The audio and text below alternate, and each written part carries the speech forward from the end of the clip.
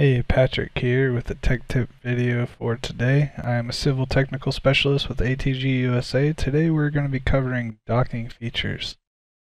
Docking features are useful for if you're working off of one laptop or one computer screen. A lot of us are working from home right now and may not have the luxuries of using multiple monitors.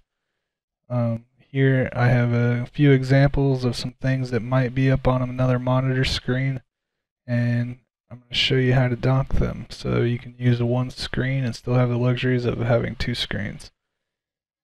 If you take one of your palettes here and you right click on it, you hit allow docking, and then you can anchor to the left or to the right. For this example over here, I'm going to anchor it to the left. Same with this one on my layer properties manager. Allow docking, anchor it to the left. Over here I have my properties palette. I'm going to allow docking and then anchor this one to the right. Sheet set manager for an example. Allow docking, anchor to the right. Now you can see that you have all this extra space here as normal, but you still have your palettes over here that you can access if you have one screen. Another nice feature or tip would be to turn off your tool space if you're working off a really small laptop. That'll give you more real estate to work on.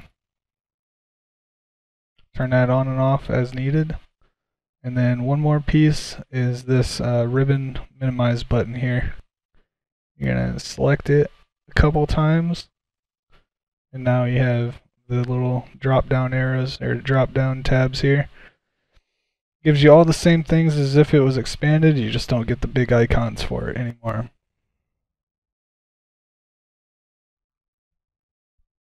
And that's all I have for you today. Stay safe out there, everyone, and I'll catch you with the next video.